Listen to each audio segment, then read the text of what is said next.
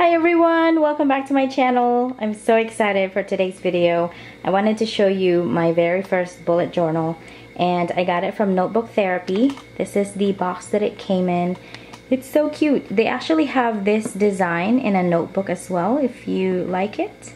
But I got their collaboration design with Milk to Art. So this is like the Halloween magical design. It's so cute, and every Notebook Therapy bullet journal comes with a customized paper clip.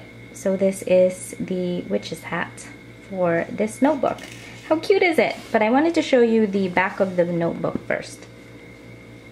So this is a collaboration again with Milk to Art and Notebook Therapy. It comes with like this flap in the back. I'm not quite sure what I'm gonna put in there yet.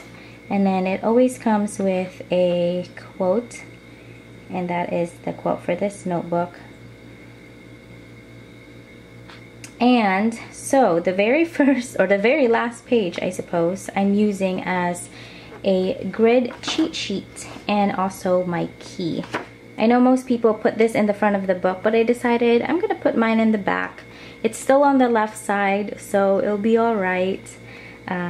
Yeah, so I made my own key. I don't know about the whole bullet journal key, so I just made my own. This isn't gonna be like the bullet journals that you see on YouTube because I'm not that kind of artist. I can't draw very well, so most of my spreads are going to be basic, but hopefully still colorful. So this is just my cheat sheet, grid sheet. And also this notebook is a size B5. It's the biggest size they have, and it has 176 pages. It lays flat and it's dotted. So anyways, let's go ahead and get on with the rest of the video. It's going to be a voiceover, and you can see how I created my first few spreads. I hope you enjoy it. I decided I wanted a quote page for the very first page of my bullet journal, so I wrote my own version of this common quote: "You don't need a new year to start something new. You can start right now." For the decoration of this page, I was thinking initially of a bee, but then I decided to go with a paper plane instead to signify the new journey that I'm going to be going into by starting a bullet journal. The quote came from the idea that I don't have to wait until January to start a bullet journal, so I'm very excited to be doing this now. And I chose the color purple since it is my favorite color. I wanted this to be something that I would enjoy looking at every time I open my journal, so I'm very happy with the way it turned out.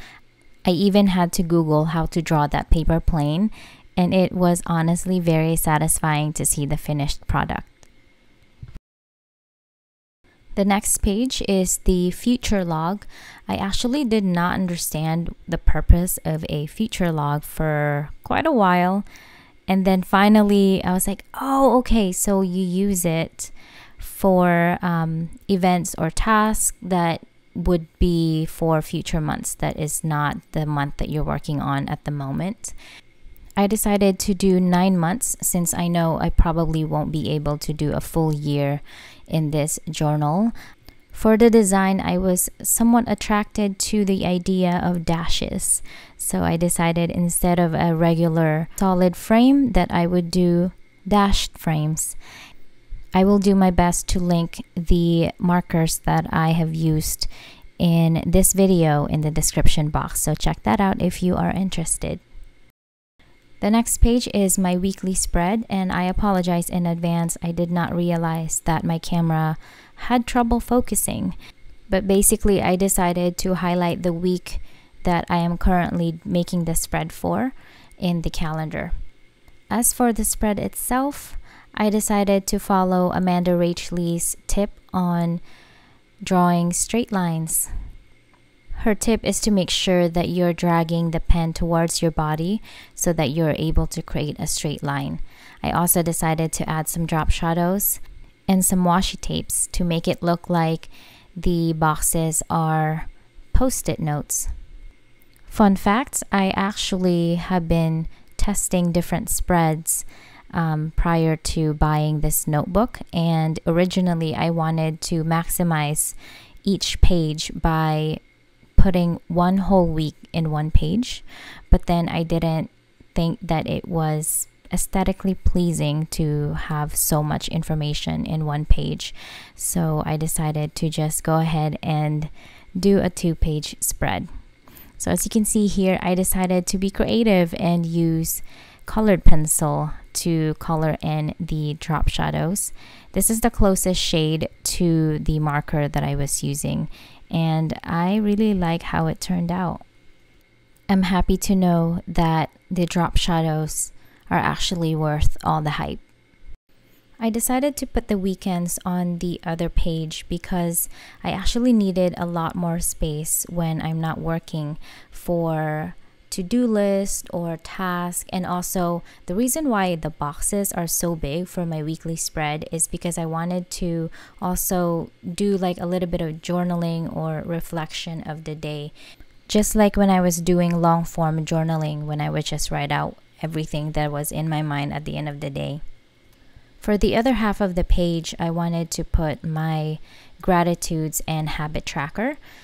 I am doing a weekly habit tracker because I wanted the flexibility to add more things or remove some things and add newer ones every single week, because there's times when I would change it up a little bit and a monthly tracker doesn't allow me to do that. So I've been doing weekly trackers even when I was still doing long form journaling. For my gratitudes, I wanted enough space to be able to write 3 to 4 things I'm grateful for each day of the week. I truly believe that being grateful for every single day makes life so much better. And as for the design of this section, I wanted to do a little bit of a glow effect on the letters. And here is the final flip through of all the spreads that I have created. It was so satisfying filming this part of the video because I was really proud of how each page turned out. For the November cover page, I decided to do a scrapbook style and also use Rach Lee's washi tapes. I never thought I would be bullet journaling, but here I am. Thank you so much for watching, and I'll see you in my next video. Goodbye!